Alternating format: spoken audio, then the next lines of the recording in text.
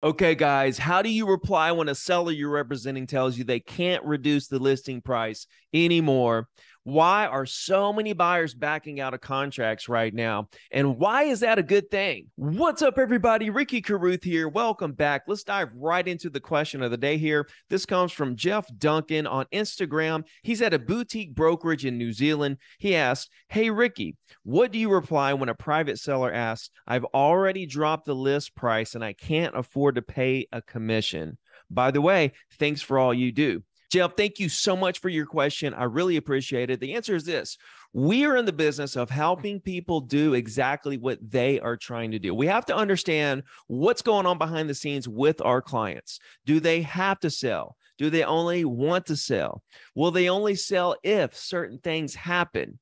So we really have to go deeper there. But based on the seller's response here that they can't afford a commission, it's either one of two things. They either owe too much on it and they literally can't afford it, or they have this profit margin in their mind that they don't want to eat into. If they can't hit that certain profit margin, then they're just not going to sell. So every situation is different, and you're going to handle every situation differently based on what the situation is. So you have to dig deeper and find out what's going on behind the scenes. What are they thinking? Why are they thinking it? And what do they ultimately want to accomplish? Then we can actually create a game plan around that. Not every single listing is going to be a deal, and we have to come to terms with that.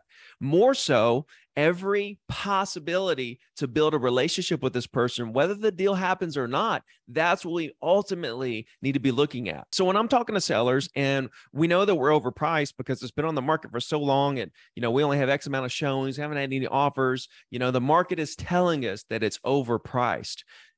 All you can do is simply go to the seller and say, hey, here's the data. It's been shown this many times, no offers. Here's the feedback. What do you ultimately want to do here? We can reduce the price and increase activity. We can leave it like it is if you're happy with that. Keyword being happy. You see, guys, I'm not here in the business to try to talk people down or try to get them to do certain things.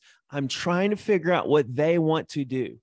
And I'm trying to let them know, listen, I'm just here to help you do exactly what you want to do. Jeff, I hope that helps. And if you have a question for me, feel free to send it to me on Instagram at rickycarruth. Now, let's dive into why so many buyers are backing out of contracts right now. D.R. Horton, the biggest home builder in the U.S., said its cancellation rate in this most recent quarter was 24%. That's up 17% during the same quarter last year.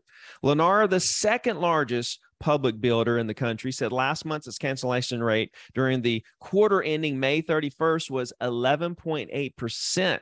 Tri Point Homes, a smaller builder, also reported 16% cancellations. That's up from 7% 1 year ago. So people are walking away from all this new construction, but that's not all. Existing home sales are finding a lot of cancellations as well. Redfin recently reported that home sales in June were canceled at the highest rate since March and April 2020, when the pandemic halted activity. Now, the reason for all this is pretty clear as day, but I want to get into that and also why I feel like this is a good thing. The reasons are simple as this: inflationary problems causing construction costs to rise, as well as real estate prices to increase. Now you have mortgage rates that are higher, is causing higher payments. And you also have the buyers who are forced out of financing due to their debt to income ratio getting thrown out of whack because of all this. Now, you also have a lot more inventory in the market, which gives buyers choices. They have choices now they didn't have last year. They have a little breathing room, and sellers can't just ask any price they want anymore. So the buyers have a little better positioning in the market than they did last year. So they're able to get out there and they don't have to settle like they did last year. Last year, they had to pay way more than they wanted to for a house that they didn't necessarily love. So this year, they're being a little more choosy. They're being a little more selective, a little more careful, and they're actually going out there and trying to find the house that's even closer to that dream home. Now, why do I think this is a good thing? Well, let's just take the D.R. Horton situation, for example. 24% lost contracts, backed out, canceled contracts. That tells me that over 75% of those buyers are still in the game. They didn't cancel their contracts. They're still moving forward, even though prices and interest rates are higher. To me, that's incredibly positive. Plus, the homes that are getting canceled contracts, the builders are having no problem reselling them. The CFO of D.R. Horton, Bill Wheat, said that the company is reselling our cancellations rather smoothly thus far, which means, guys, we're having no problem reselling these properties. And what I really like about this data, and this is the big punchline here, is that really these cancellation rates are about the same as our 2019 cancellation rates, which means what? Which means we're getting back to a normal market. I would consider 2019 a very normal market compared to what we just went through. And if you compare year over year right now, when you're comparing it to the crazy 2021, all the numbers are going to be out of whack. When you look at anything, foreclosures, they say foreclosures are up 300%. Yeah, they're up 300% from one. They went from 1 to 4. Anything looks wild when you compare it to last year.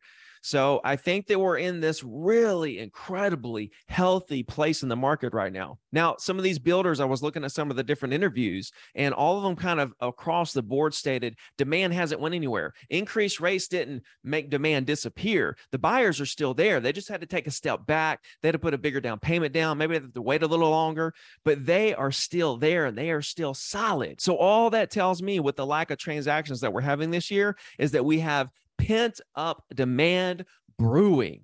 And guys, listen, the longer this goes with less transactions means the more pent up demand that's going to be sitting there caged, ready to be unleashed when the market does rebound. So I'm incredibly excited about where this is going. I think the biggest questions are, is inflation peaked, which many people think it has, and where are interest rates really going to go from here? Only time will tell, but if you've been following me for a while now, you know that as interesting as it is to follow these micro movements in the market, it's never going to stop closings from happening every single day.